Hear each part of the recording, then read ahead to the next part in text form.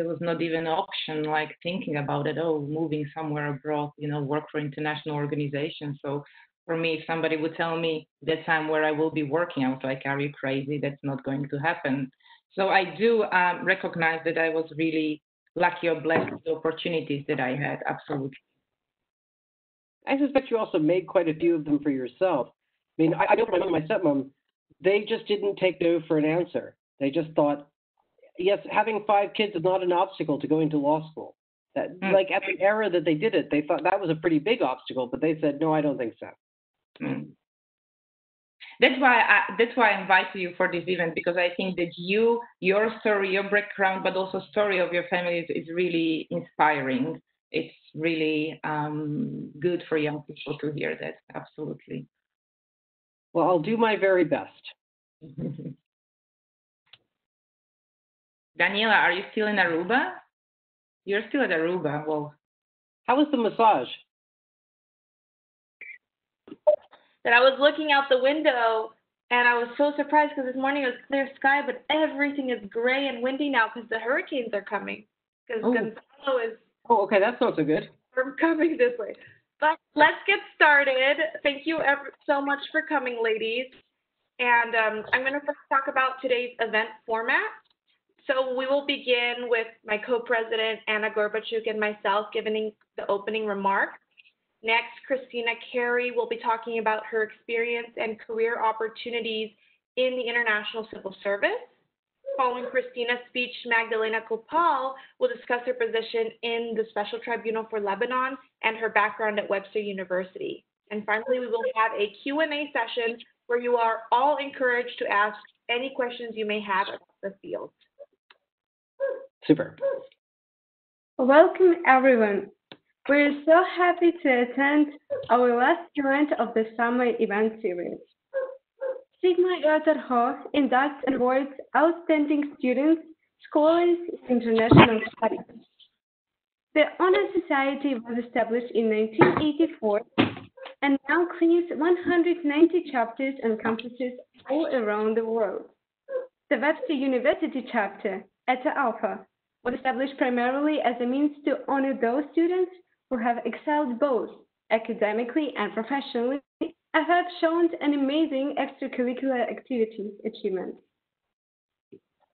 So, as some of you may know, the goal of our summer series event is to introduce our members to the breadth of possibilities available within international fields, ranging from graduate schools, working in the United States, in Europe, or even international communities.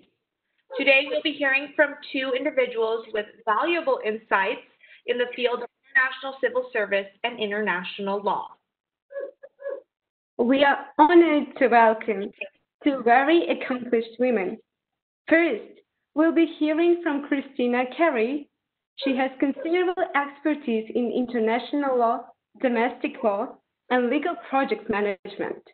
She has applied her legal experience at her position at the International ICTY, ICC, UN, and now at the Special Tribunal for Lebanon.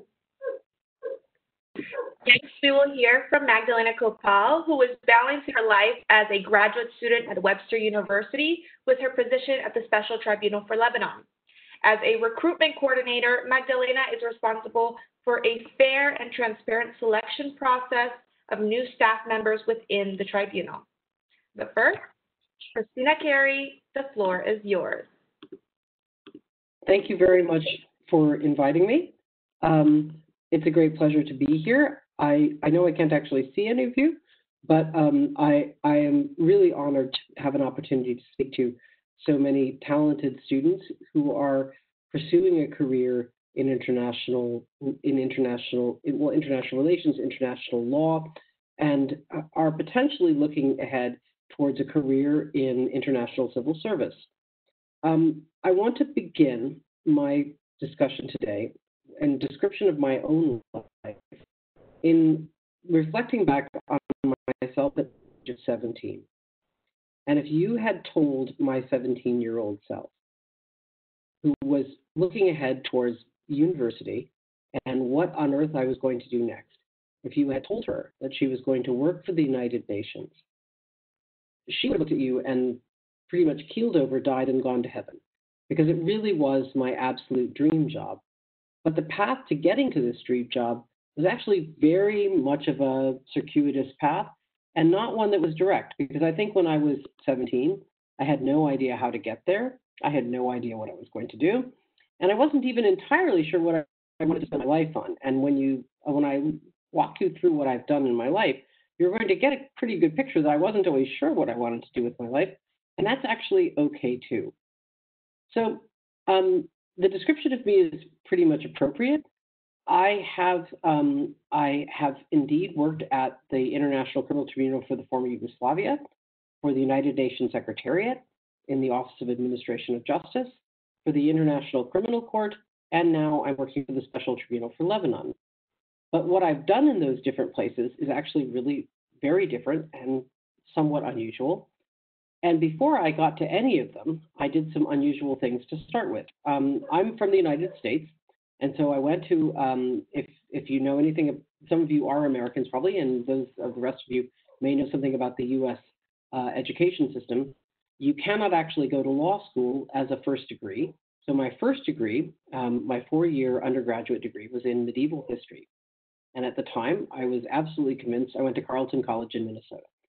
I was absolutely convinced that I was going to be a professor. I had grown up in Chapel Hill, North Carolina, and as far as I could tell, the only thing that you could possibly do in your life is either some form of service work or be a university professor.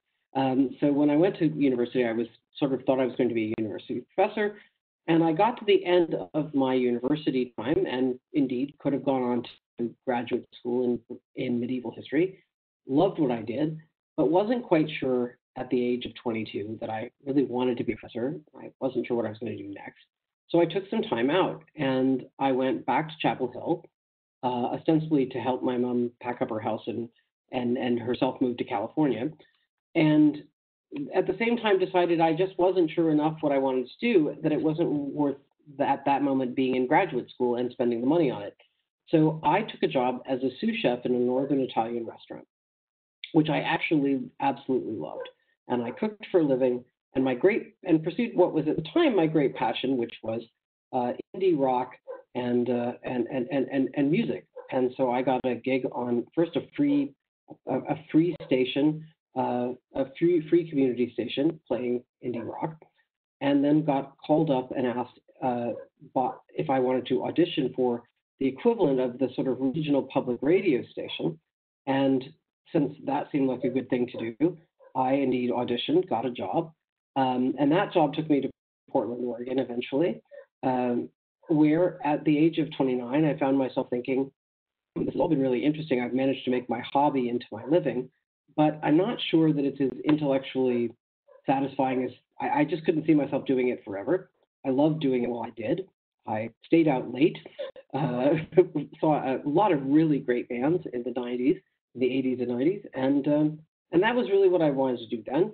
But then it was sort of time to turn myself to something serious, and I then went back to law school, and I went to law school at Lewis and Clark, Northwestern School of Law, Lewis and Clark, and at that time thought I was a grown-up, and thought that I was determined not to have a wild life where I did the crazy hours of litigation. So I was going to do intellectual property. I focused on intellectual property in law school, but took a lot of international private and public law courses because I found them really interesting.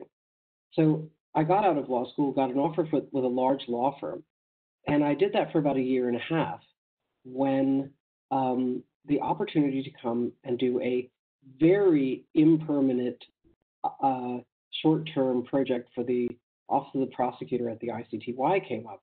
And I decided that it sounded like the most exciting thing I'd ever thought about, the thing that I dreamed about. So I went off and I did it. And when I got there, the project that I was on turned into, you're actually now going to be working for this trial team. So I ended up on the trial team working for the Vukovar hospital case in the ICTY. Thought it was incredibly interesting. It was truly my dream job. So then I never looked back. I worked in the trial team for a little while.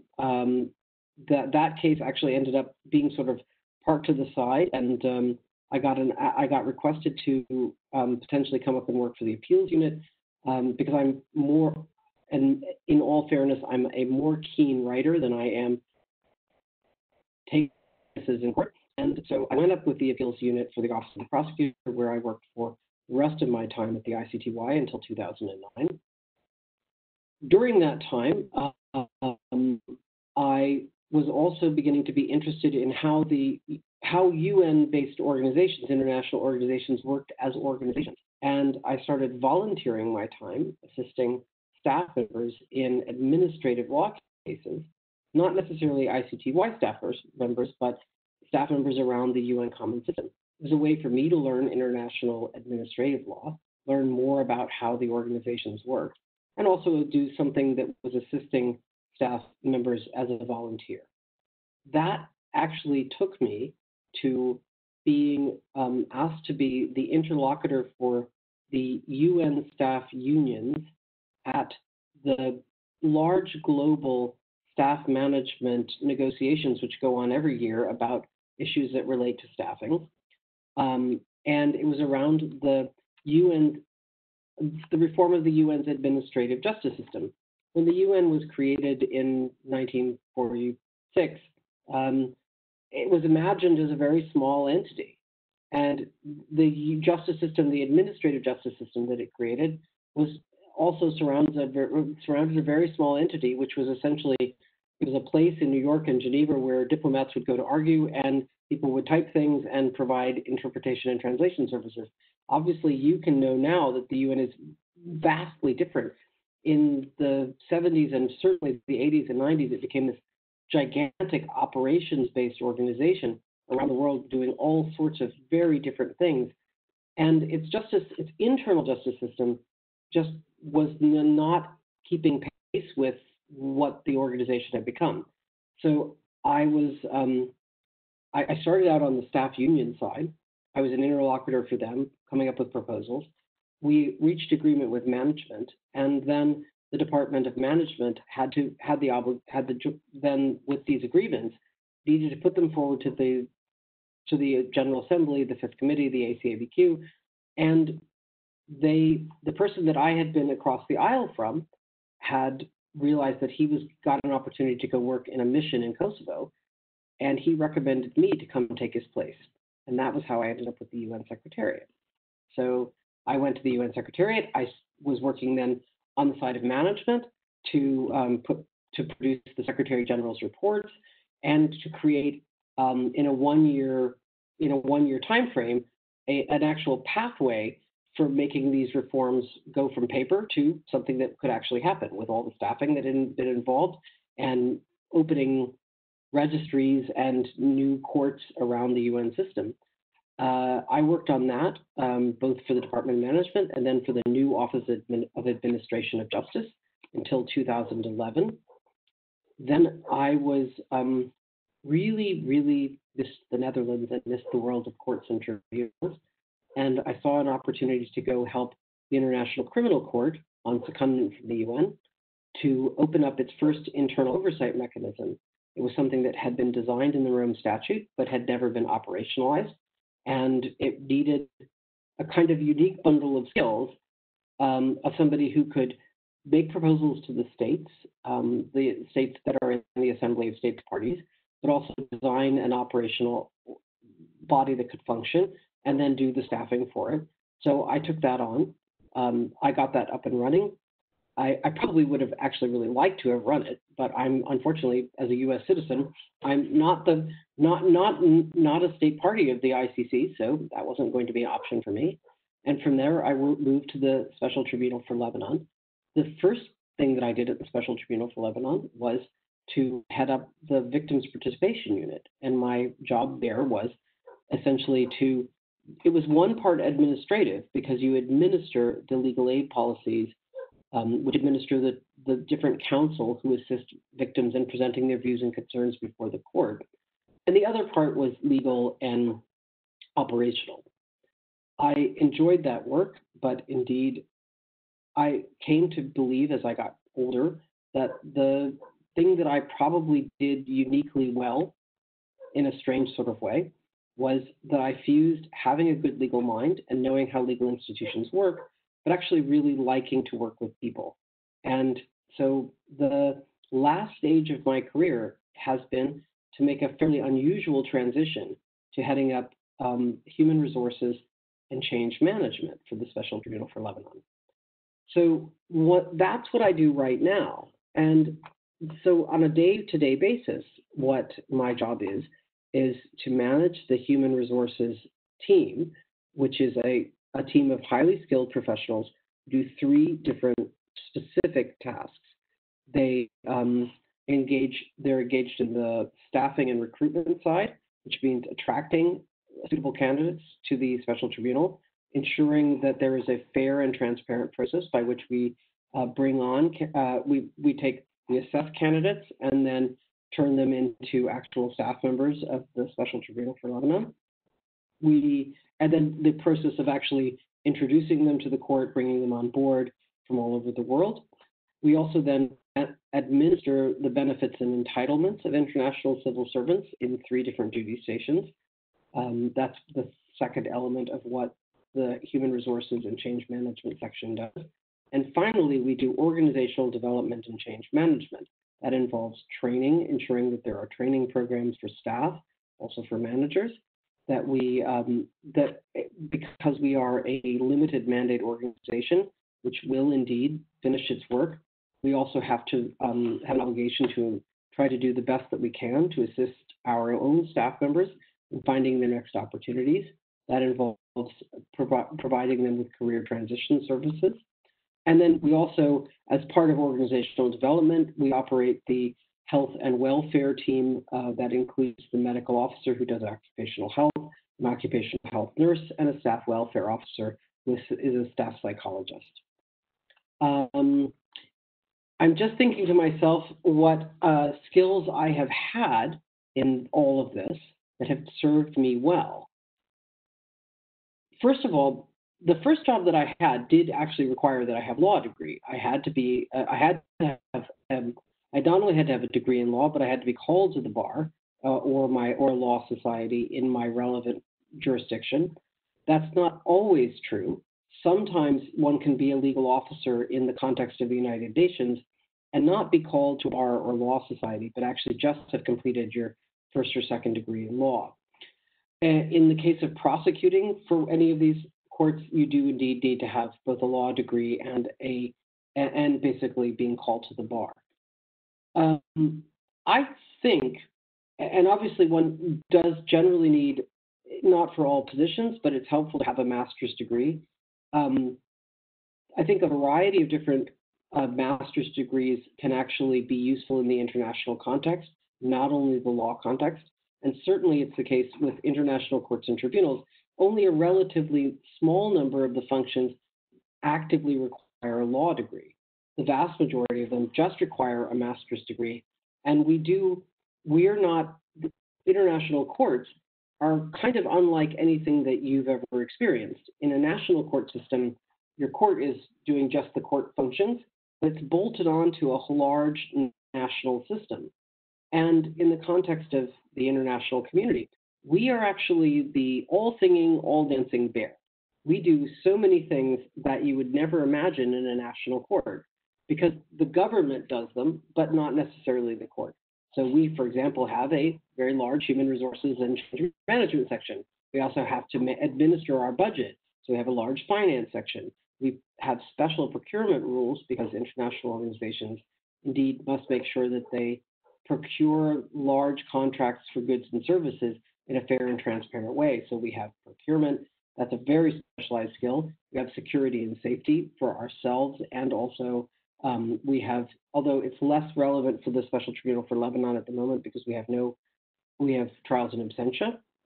For the International Criminal Court and the ICTY, we had active detention units, people who ran our detention unit they are a subset of the Dutch prison system, but they are international in character. As I mentioned, one of the aspects of the team that I work with is a medical officer, a nurse, and a staff psychologist. We have victims and witnesses, which deal with So people who have experience in social work, in psychology, sometimes in protection elements, policing, analysis, and of course, then a lot of what happens in international organizations involves interacting with the larger realm of states and state politics and state actors, the host state, other states. Unlike your national courts, we don't have a national police service that we can call upon. We have to ask states to do all the work that, or at least allow us on the grounds, on their grounds, to do that work. And that means that a great deal of what international courts and tribunals do is negotiate with states, is do what is really diplomatic work. And so there's, for those who have international relations backgrounds, there's a whole variety of things to be done. We also do communications, outreach to the communities that we're in, court management stuff, IT services. We have an entire completely enclosed network which protects all of the information that exists within the court. And so we have our own audio-visual department, which makes sure that you can see and hear all of the actual courtroom proceedings, no matter where you are in the world. If you look at the larger UN, one of the things I found an interesting story that relates to staffing and recruitment is when the United Nations was going to change its internally created recruitment platform called Galaxy, and there was a lot of criticism from states. Why didn't you just choose an off-the-shelf product that had been created by, a big company? And they thought, okay, fine, we're going to do that. So they engaged with PeopleSoft to create what is now Inspira. And if any of you apply for a job at the UN, you're going to interact with Inspira. I was there when we were moving from Galaxy to Inspira. And one of the things that happened was, even though PeopleSoft is a very good program that is extremely robust, there is no employer in the world like the United Nations. The number of places that people come from, think of the drop-down menu that you use when you're looking for something. The number of places that people come from, the number of places where each of their employers come from, were located, the number of drop-down menus, and the number of professions, because the United Nations has doctors, it has people who are working directly in almost military, working directly with peacekeeping forces. It has doctors. It has a civilian transport system that includes aircraft like 757s and helicopters. So it has aircraft. It has airplane technicians. If you multiply this, think all over the world, the number of functions are so enormous that honestly, when they launched the first run of Inspira, it crashed because the inputs required to maintain the staffing of the United Nations and to take in applications overwhelmed the system. So I think I'm just trying to think. I'm getting a bit off track here, but what I would say is that there are so many opportunities in the United Nations generally, and then within, if you're if you're from the EU, the European Union has a similar array of positions in international civil service, and then there are international NGOs. There is really it's almost like a universe of stars in terms of what you might actually find for yourself. So so what skills are valuable? It's not so much the kind of degree that you have, although I think having an international program where it helped me a great deal, that even though I focused on intellectual property, I had done a good set of coursework that had an international focus in it. It was useful for me. But even if you don't have that, I think having an international mindset can help you. And then taking opportunities that you might have in school or in whatever, like if you have an opportunity to do an internship, to kind of have an international focus in what you do, that can be helpful. But it's definitely not necessary. You can still hop in just by virtue of taking the good skills that you have and the experiences that you have and relating them to something which is more international in focus. On your CV, and the sort of what you want to highlight. I think you want to highlight when you're at the beginning. Don't feel that you have to somehow pretend that you've done a million things, because you don't. What you really want to highlight is the particular kind. You want to look at an application that you see. We use competency-based interviews, and what you're going to see is you're going to see a description, and then you're going to see a group of competencies.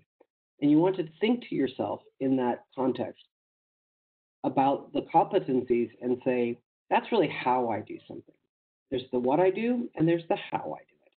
So the what I've done, when you're at the beginning of your career, don't worry. Just you want to focus on what you're ready to do. You want to highlight the things you have had an opportunity to do, and then be just, I would say, and I've even had the Fifth Committee of the General Assembly say the first time that I appeared before them that one of the things that they really appreciated in me was that I was candid. I think being honest and being enthusiastic and just keep at it. So if you want to do it, don't feel discouraged. It can take a while. The other thing that is really an advantage, and my own career is based upon it, and most of the people that I know who are now quite senior in the UN universe are also that way.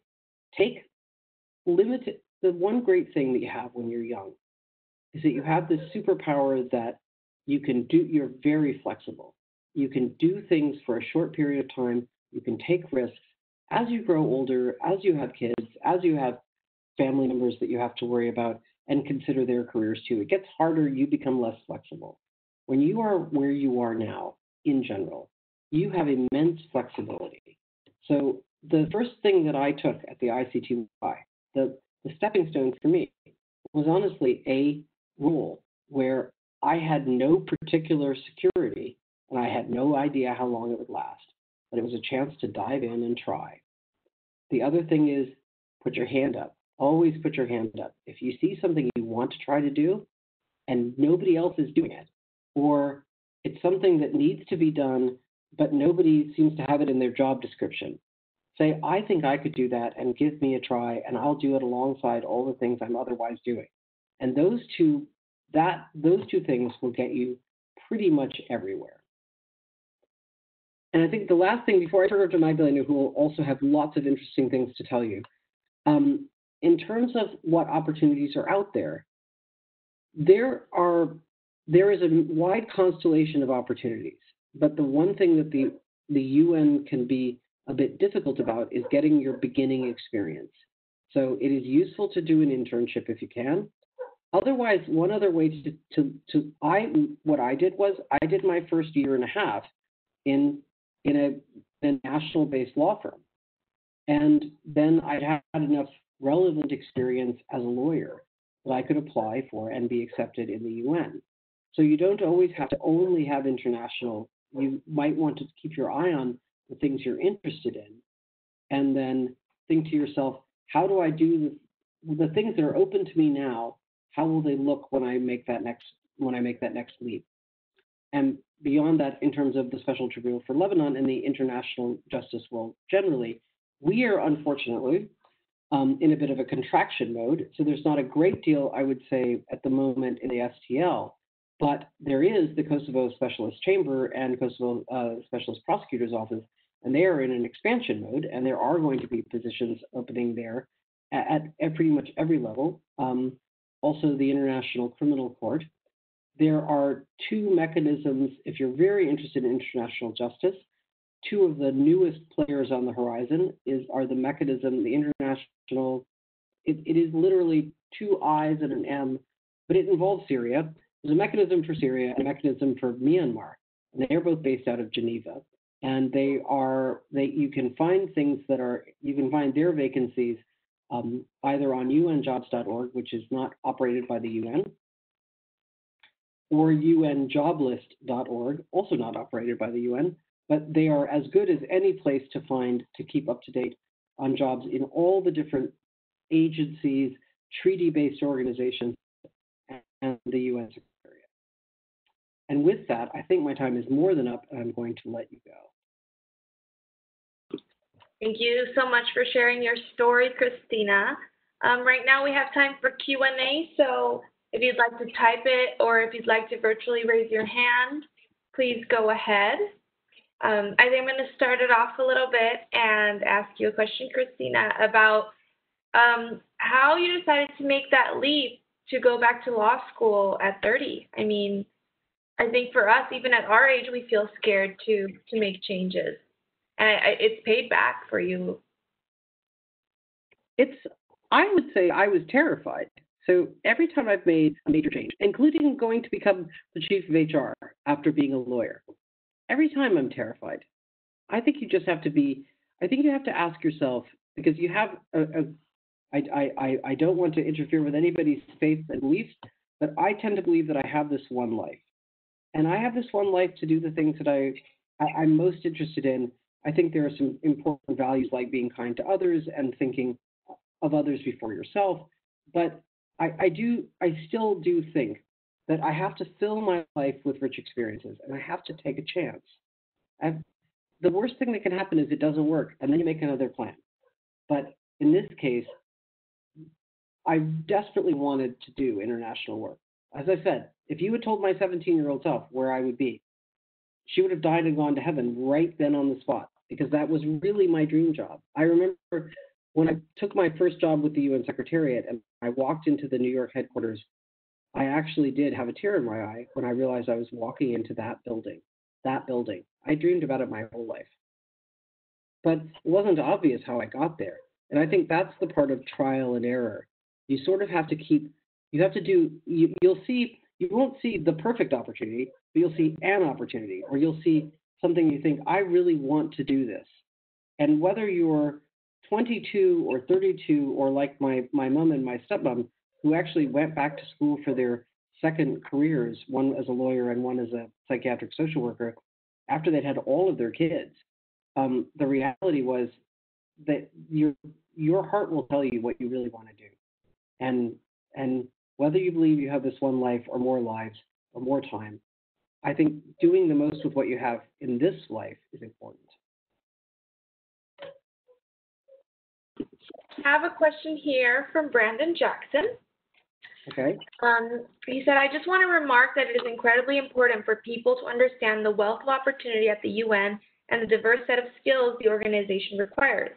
I am an IT practitioner, and the UN was not the first place my colleagues thought of, but especially in terms of security, it's incredibly important. Do you have any comments on that? Not only do I have comments on that, I can tell you that if you want to have a career in IT and bring your incredible skills to the UN, I think you probably have a really good career. That's an area where there's so much growth, and he or she is not incorrect that we are becoming more and more aware in all of the organization, and particularly places like courts and tribunals, which are highly secured environments.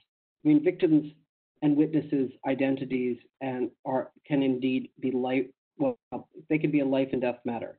So, and governments and information that comes before the court can actually involve state secrets and be things that are very important. So the security of information is critical. It's one of the most core functions. And the universe of IT is constantly changing. And again, international organizations are funded by people. They're funded by taxpayers all over the world. So we're not the highest to work. We are not the best funded places to work. I feel certain one could make much more money working for Google, but if you bring skills like fantastic IT skills to us, I think you will have done something that you'll be proud of forever. And over this past month, we've been talking a lot about getting jobs and how to build your resume and how to stand out. But we haven't talked about, once you're in the position, what to do to make you stand out. So from the young people that you've seen that have come to work in your organizations, what are things that you think that help these first-time workers to stand out or see future for them within the organization? Okay, so things that are really important when you come to your first job. One is, I think it goes without saying that it's really important to work hard. this is the time to dig deep and to really bring your best to the table. You want to always, there should be nothing that you say, that you hear, that you don't say, yeah, I can do that. You want to take risks. You don't want to be foolish. You don't want to say you can do things that you're really certain you can't do. But be honest and say, I mightn't have done this before, but I think I can do this. And then become part of teams. And that is the next piece that's really important. International work, more than even anything in your national system, when you work with people who come from more than 200 countries, there are a lot of different work cultures, there are a lot of different cultural expectations.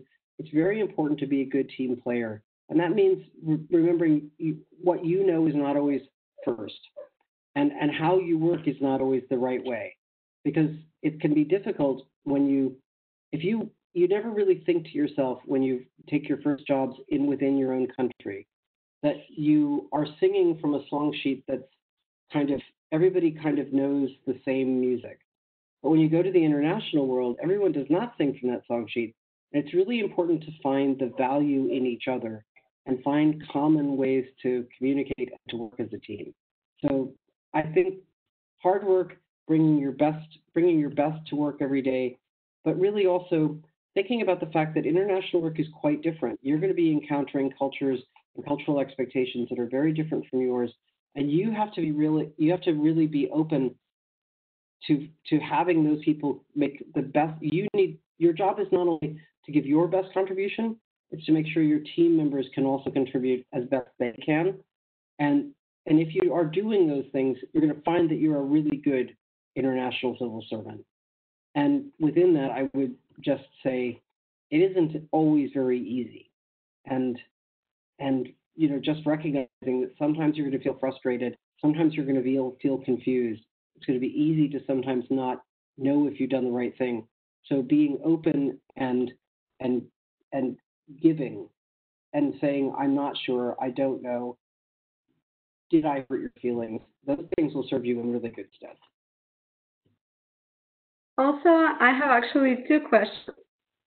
So I will start with the first one, and that's regarding the linguistic opportunities and values. So, for example, if a person is applying for internship or job in the UN, so what would be the most important, let's say, top 3 languages that would be extremely useful when applying to such positions? As we know, there are 5 official languages, but what would be the most important ones?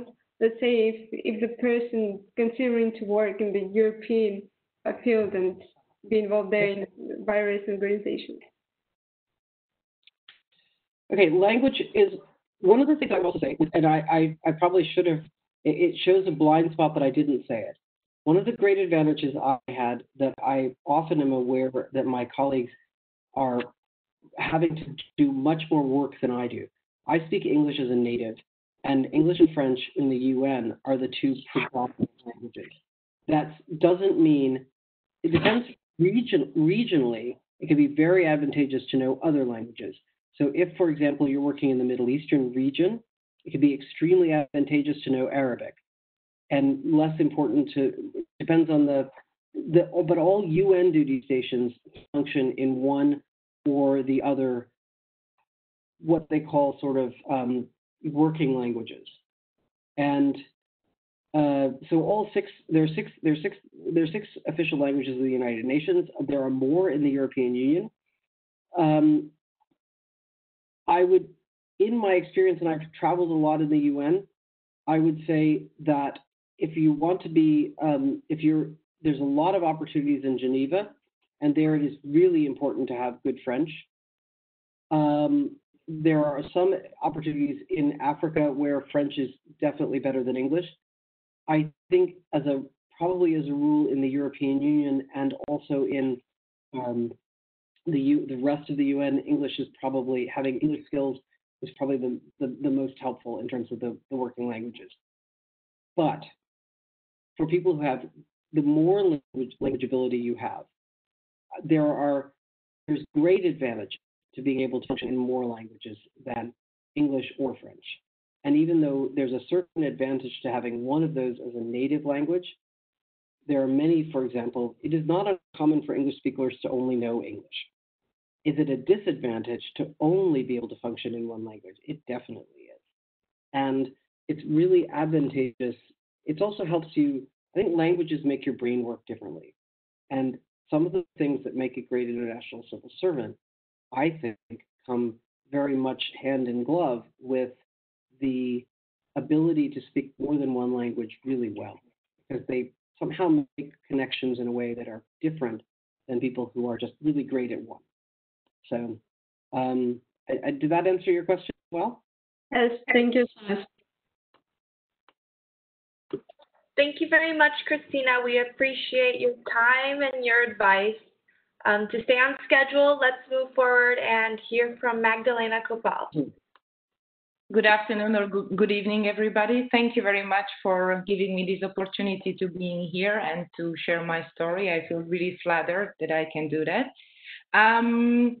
Well, I will start explaining my career path from the moment when I moved to the Netherlands, which was somewhere in the mid of 2010. And by that time, I was in mid of my 20s, and I had already 6-year-old son. So talking or speaking about some career before would be rather difficult. So when I moved to the Netherlands, I had my first recruitment job.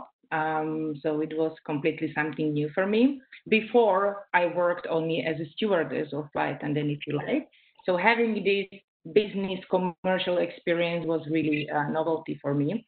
And then I stayed a couple of years in that company. It was a Dutch company. Then I worked for several other companies, Dutch or international companies. But the breaking point when I really decided I want to work for international service was when I moved to The Hague. And suddenly I was surrounded by all international organizations, diplomats and civil servants. And there was ICC, ICTY, OPCW, Eurojust, Europol, and I started meeting expats and listening to their stories. And then I realized, like, wow, that's something that I would like to do as well. So what I have done, I didn't dare at that time yet to apply to go for college to finish or to pursue my master. So I started taking online courses. I take a few online courses on international relations from Leiden. I taken a few classes on international law, international public law. So there were the classes which were not for credit, but it was more for my own interest. And then somewhere, I was already in my 30s, as Kristina mentioned, her family. I did exactly the same. So I applied for Webster IR program, and I have been admitted in 2016 to Webster. But I still continue to work for commercial companies. And it was in 2018 when I applied, when I saw position at the Special Tribunal for Lebanon at the recruitment unit. So I thought I'm gonna give it a try. And I know that I was really lucky because I got that position. It was my first application with an international organization, and somehow I passed. I got the position, and I started to work for the STL in January 2019. Kristina is my boss, so I'm working on one of her units, and as she mentioned, there are 3 units, and I'm part of staffing unit, which is recruitment unit. I'm together with all my also my 4 colleagues. So what I do on a day-to-day basis, it really depends on which stage of recruitment process we are, because we are stepping in also in the mid of selection process. But for us, what's ideal when we take HR case, what we call our selection process from the beginning. And then what we do, we are discussing the vacancy announcement or VA with the hiring managers. We tell them what will be the best, maybe choose of words, but usually they already know what they want to have there. Once the VA is finalized, we post VA online. And then we wait for 30 days. So that's a standard deadline for the applications. And once the deadline closed, then we start to proceeding with the applications. We also call it like a metrics proceeding. So we collect all applications and we send them to hiring managers or ideally to selection panel. So selection panel consists from 4 or 5 people where there is chair, so who is the hiring manager, and these people are deciding about selection. what works for me is when I get to meet selection panel before we start actually the whole selection process, because there we can manage our expectations. They are telling us or telling me, informing me how in hurry they are, how urgent is that. But also as recruitment, we have some process. So sometimes it more feels like negotiating. Sometimes we have to push back because even senior staff at the tribunal, sometimes they are not familiar with the selection process. So it's very good to have this discussion and to tell them, look, from our side, this is what we can do. We need some time to proceed application. We need some time to invite candidates for the written exam, also to proceed with the interviews. So that's the first stage when we are starting to discussing whole selection process. Once they shortlist candidates, they send it back to us, the staffing unit, and we need to screen applications on a minimum eligibility. So that depends by the position. So there is a certain years of experience they have to have, education, and so on and on. Then we start inviting them for the written exam. Written exam is anonymous exams, and it's usually technical exam. So it depends also on the position. They get questions. They have certain time. Sometimes it's 2 hours. Sometimes it's 5 hours. Sometimes it's even 24 hours when candidates need to submit the results. And then those who succeed, then we go on to the interviews. Interviews might take from 1 day to whole week. That really also depends on a number of candidates. When it comes to the interviews, my position is as HR ex officio. So I do see that the interviews, I do care that the candidates are treated properly and the selection is fair. I do not have a voting right, so this all depends on the panel members. However, as HR representative, we have to ensure that the panel members are assessing applicants fairly and they are not having preferential treatment or any other questions that are not suitable for the candidates. I really love my position, and I tell you why. Because with my position actually allows me to interact with all organs of the tribunal. So I can understand the actual business or to see behind the scene, if you like. And for me, it's tremendously valuable and useful for my next career path within, because of course, I would like to go ahead with my IR studies or find a job within this topic. But I see what is expected from professionals within international courts, the way the managers think, but also what kind of priorities they have and expectations. And you also see different way of working, but also different focus from the different departments. So for example, it's a different approach from the Office of the Prosecutor, different way of thinking from defense, different approach from VPU or chambers.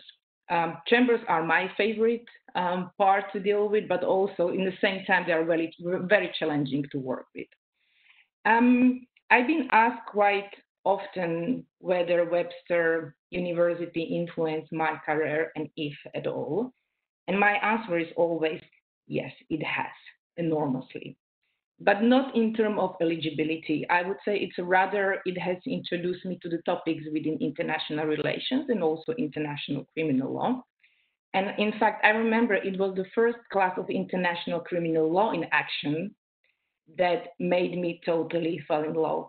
It was a love at the first sight, but then also there were other classes like international organizations or humanitarian interventions classes, and all those information more and more made me even wanted more. So more I learned, the more I knew that there is no way back, and then I need to and have to work in this field. I can safely say that Webster classes absolutely gave me a solid knowledge background. I really do see in practice what I have learned in the classroom, and it helps me to understand international organizations. It helps me to understand their mandate, why they do what they do, why sometimes they act differently. It helps me to understand also politics behind, and it helps me to understand that Kristina mentions there is lots of work from the member states, lots of work from a coordination between international organizations and the states. And this kind of, at least theoretical knowledge, I definitely did get from Webster. Also, when I'm sitting in the interviews, I don't feel like Alice in the Wonderland. I understand the interview's questions or what is being discussed. I understand what they're aiming with the questions, but of course, to certain extent. Moreover, as you know, Webster also connects students with practitioners and professionals, so within the IR field. So I had several opportunities to talk to them and to also sort out my interests, what I want to do, my ambitions, because you got connected them through Webster, so it's really helped. And looking at the bigger picture, international civil service is a fascinating work because whatever position you are within the international organization, your work supports organization mandate. Hence, you do contribute to make the world a better place. And I know, however idealistic it may sound, but that's the truth behind. Even if you are not directly the senior staff, but your work, it's like all teamwork. So your work also do matter and definitely supporting the organizational interest. And what will be the tips for young professionals when applying the international organizations or course? I would say do your research first. Zoom on the type of work you would like to do or whatever is your interest. Keep on educating yourself on the topics within the area of your interest. One thing is the knowledge that schools give you, but also you need to go deeper because you would need to have also certain technical knowledge. So the more you know, of course, the better. But also do not hesitate to reach out to people who work there already. Ask them for their advice, ask them what was their path, ask them what they would advise to you, for example, in terms of, I don't know, maybe motivation letter or how to approach the interviews. Quite often, actually, I'm receiving messages from young professionals who would like to enter international service, and I'm happy to give them the tips. So you can even ask them about the written exam, for example, how they approach it, maybe what was expected from them. So any kind of information will help you to prepare. And definitely, if you get invited for a written exam or if you get invited for the interview, be prepared because at the international organization level, the interviews are conducted as a competency-based interviews. And it's not rocket science. It's something that I believe if you know the system, if you know what is expected, you can train yourself for that.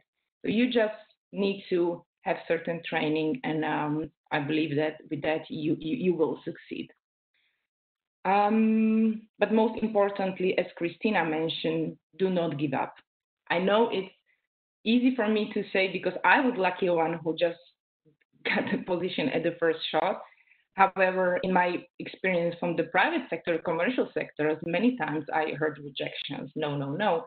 And I know can make you feel frustrating or insecure about yourself. However, do not let rejection to demotivate you because I believe that if you really want something and you will go for that sooner or later, you will achieve it.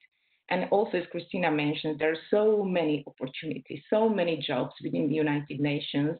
So if you as a young professional already have certain experience, sooner or later, the good position will come in your way. And finally, let me also share my experience from the transition from commercial private sector to international public environment. I say it was strange and good in the same time. Maybe I would say strangely good, if that's even an expression, because I did work in international environment before, but it was commercial. So now I moved to international public environment.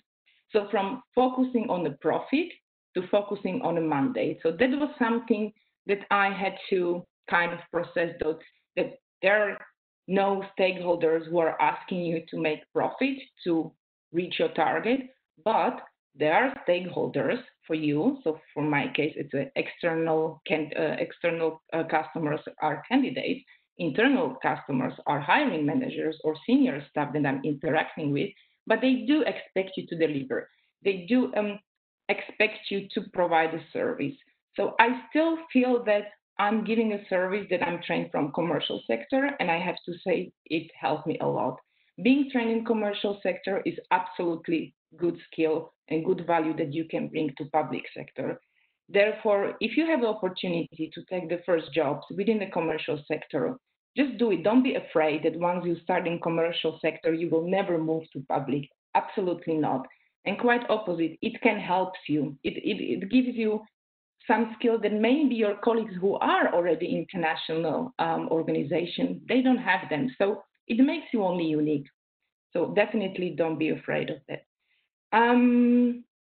But of course, every place has its shortfalls, right? So it's just about what does feel you, what do you want. And for example, for me, the public international environment, I believe it suits to my character, it suits to my personality, who I am. I have amazing colleagues around. So far I've been very happy since am having great time. However, I don't take it for granted. I know that this is then an ad hoc tribunal, and its judicial activities will come to an end one day, sooner or later. And therefore, I need to keep on working on myself. I need to keep on working hard. I need to keep on educating myself to be prepared for the next chapter of my career, whatever that may be. Thank you very much. Thank you, Magdalena. Anybody has questions, as always, please throw them in the chat. I think it's very fascinating that you got this job in recruitment because you get this behind the scenes view of how people are hired in international organizations. Is there any fascinating insight that you found that was surprising to you and is a good behind the scenes tip to the recruitment process? I don't know how much can I say, Kristina. Of course, the selection process is highly confidential. But you know what I learned? I always felt, if I can say, insecure in front of people who came from Ivy League universities, for example. I always thought that training from these universities make you perfect professional that can get any job you want. How surprised I was. I said interviews and I met many applicants who came from Harvard, Columbia, and so on, and they didn't succeed. So I'm not saying that they completely failed, but then we had one applicant for entry-level position who just graduated from Leiden University with zero experience, and she actually beat candidates from Ivy League. So that was for me that surprising point that not everything comes with the great papers, but it's a lot about your personality and what you can do or how you can sell yourself as well. That is definitely something I think about as well, and I think a lot of our members think about not having that Ivy League university experience and how you can still stand out. Because in the U.S., sometimes it can feel that it's all about the school. Right. I have a question from Brandon.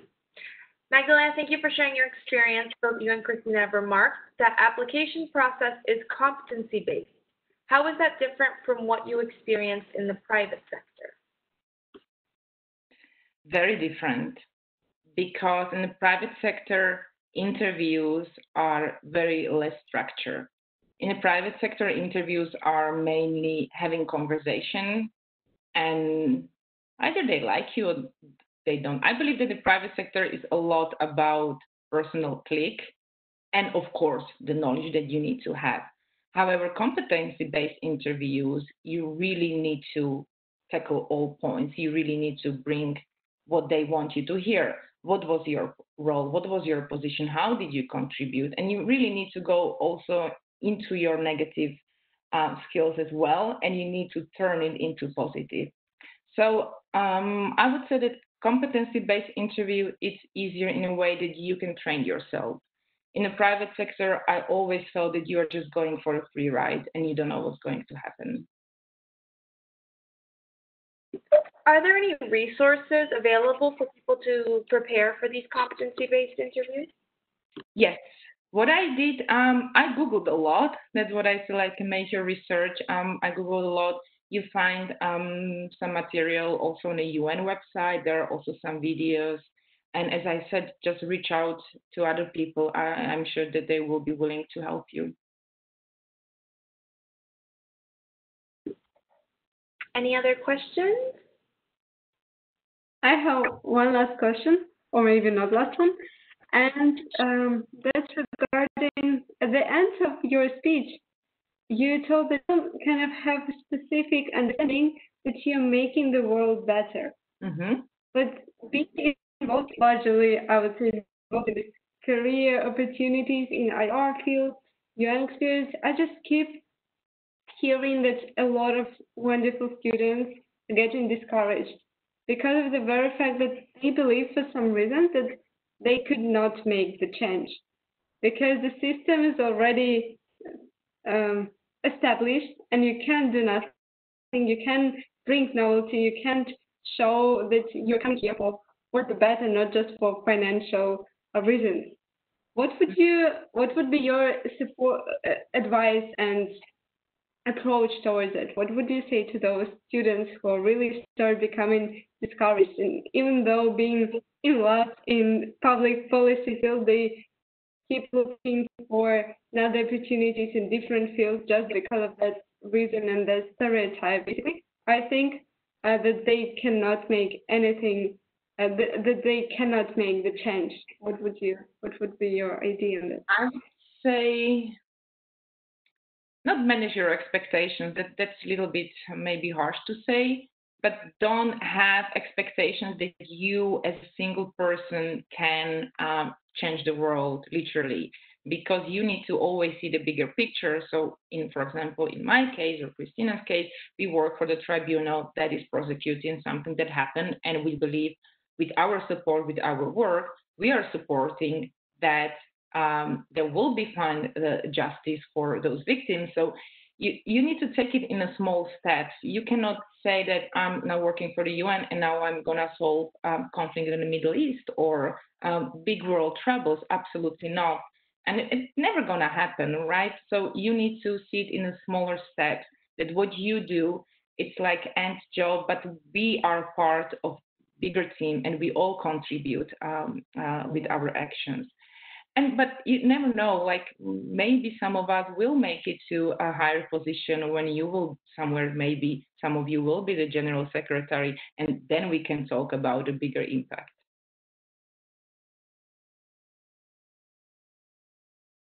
But my advice will be, of course, I have those days. Sometimes I think whether there is justice on the world and whether we as the UN, we do enough. Of course, you face criticism a lot, but you have to have always belief in what you do and where you are going. Thank you. And we have a couple last questions for Kristina, actually, about networking. If you believe that networking is an important skill in the UN, and how do you connect with professionals outside of your immediate working area, if at all?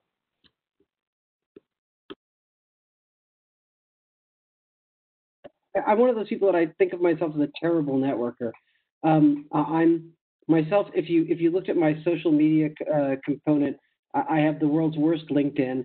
But I think I'm good in person, and I try to. I think networking does have value, and I think that knowing people and working, but everyone's form of networking is going to be slightly different, and there are different ways to network, and there's not only one way which is right. So for me, I've never ever been very good. There are some people for whom they continue a network via a kind of lots of publications. They interact with each other in professional societies, and they connect in that way. I've never been very good at that, and so it's not for me. But I do know that people do that very successfully. I think there are also people who are better. I'm just generally better in person. So my form of networking, when I left my gig at ICCY, went to the Secretariat. One of the things that I knew in myself was the ICTY itself is also a limited mandate tribunal. And my view was that I was going to do what I needed to do and assist as many people from ICTY as I could. So when I got to a position where I had opportunities, I was sharing those. It was just very, very informal. I would let people know that things were happening. I give my email address frankly and openly to anybody, including you guys. And if you want to write me and you have a question, I'm always available. So I'll send a truthful answer back to anyone. I'll give anybody the guidance that I can give, and if I can help somebody get their first leg up, I will definitely do so. So I think I think there are probably a lot of people like myself. I probably had as many people do the same kind of thing for me. And then there's volunteering is a form of networking, not just volunteering to be an intern, but also just when you actually get an opportunity, whether it be a short or long-term opportunity, looking around and seeing outside of your work group, who can I help? I have a colleague that has been a colleague of mine in all 3 organizations in The Hague that I've worked in. And he is somebody who is universally known as the person that you call for any IT problem. And when he talks about his career, both before he came to The Hague and joined one of the courts and tribunals, the common denominator in his story is he's the person who's always there to help. And that's a form of networking that I at least find it works for me.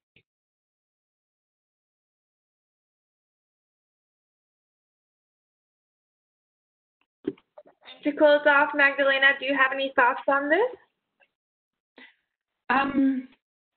I do network. I cannot say it's from me because I don't consider myself as a very easy outgoing person, so I really need to step outside of my comfort zone. But I do network. I go to many conferences. I also start to be members of some associations. So, for example, even not being a lawyer, I'm a member of Association of Defense Counsels practicing in front of international tribunals. And I go to their meetings and try to talk to people. I do prefer networking more in person on the conferences or some trainings rather than on LinkedIn. Even I don't have LinkedIn account. So yes and no. I try to do it. I see benefits, but I can understand that not everybody finds it easy to approach strangers. Yeah. Well, thank you so much, ladies. I would like to appreciate everyone for coming today. Have a little. Thank you very much for giving us. Thank you very much. We're so thankful to have all these enthusiastic group of students dedicated to their career prospects and furthering their education. So thank you, Kristina and Magdalena, for all the insightful information and for motivating us to invest in our future. And this is our final event for the summer, and we're going to be working hard for the rest of the summer to plan our fall schedule. So if anybody wants to reach out with what they'd like to see for this organization for the upcoming season, we are open to hearing it all. So thank you, everyone, and see you soon. Thank you very much. Thank you.